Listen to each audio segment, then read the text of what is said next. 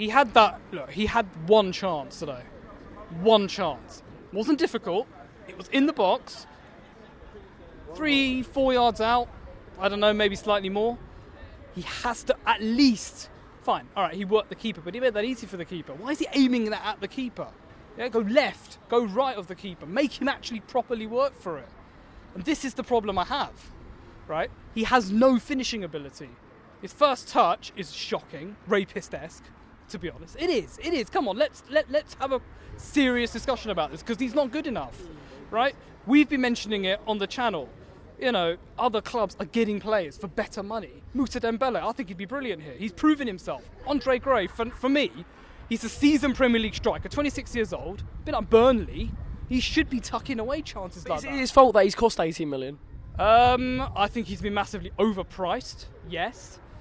I don't know what else who else and what else we were linked with. At the moment, I only see Slimani in the next as like the guy that could come in January. We need a marquee signing, striker, possibly even two. That won't happen until the summer. He had that one chance. He has to take that chance. He has to do it. He wasn't at fault for the loss, don't get me wrong. The defence, Prodal, Janmaat, shocking. But he has to score. He scores that, it's 2-0, and that doesn't happen. He has to score it. He has to. Finally, before we move on to Pereira, is that one of the worst signings the Pozzos and Duxbury have made?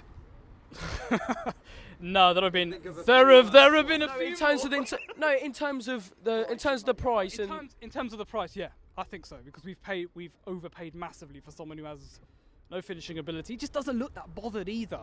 You know, I've seen him plenty of occasions standing there, hands on his hips, you know, having a bit of an attitude strop. You know, I'm sorry, if someone like Troy did that, you'd all have a bloody go. First point. If Okaka did that, everyone would be on his back, because it's Andre. Oh no, that's fine. You know, it's all right. Oh no, we're not playing. I heard boos before he was coming on today. There were boos in the 81 today, and I think fans are now starting to think, do you know what, this guy doesn't do enough. Yeah, atmosphere is really lacking. We were 1-0 up. There was just no noise, no real big emphasis. And this is kind of the thing, right? When we've got games like this at home, the fans have to be up for it.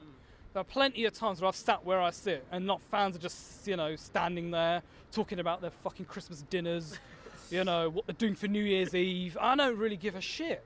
If you want to talk about that before the game, half-time, and at full-time. I don't care if your mum didn't turn up for fucking Christmas Day. I don't care, right, if your sister gave you a fucking sock for your bloody Christmas present. I'm here to watch the game of football, right? That's the first point I would make. Secondly as well, it's connected to the fans. Why is it? Why are we playing Icon of Pop before after the montage? Yeah, when it gives you goosebumps, then that comes on. Just do Technoco, and that's another thing as well. You know, the fans just don't seem up for it. We're all here to have a fucking picnic and a hot dog. You know, it's not. Oh, so many things really peeve me off, and that's probably one of the things as well. You know, the atmosphere just lacks here as well. And you know what? You said it. I think Robin said it to me as well. The Swansea fans today, they were really up for it. They sensed the opportunity to get back into the game. They really sensed that, and you know, when they started having those attacks going forward, they were getting behind the team. Very, very, very minor point I want to make about Marco Silva as well. Bit like the Brighton game, he sat down for the entire game. That entire second half, nothing. I think he stood up only to bring on the subs, to give them some sort of instructions, right? Whereas I saw Carlos Carvajal at the edge of his box. All right, fine, it's his first game, I get that. Right, but there he was, marshalling the troops. His assistants were going mental every time they went forward. You move there, you go there. Yeah, and you know, and you saw it at the end. 2-1, they went down to go and celebrate with him as well, because it was that management that he had. You know, to say, do you know what, we're not out of this. Silva just sat there, was, oh well, yeah, you know, I don't really care, to be honest. It is, I don't want to say it, but it is almost as if sometimes he just doesn't really care.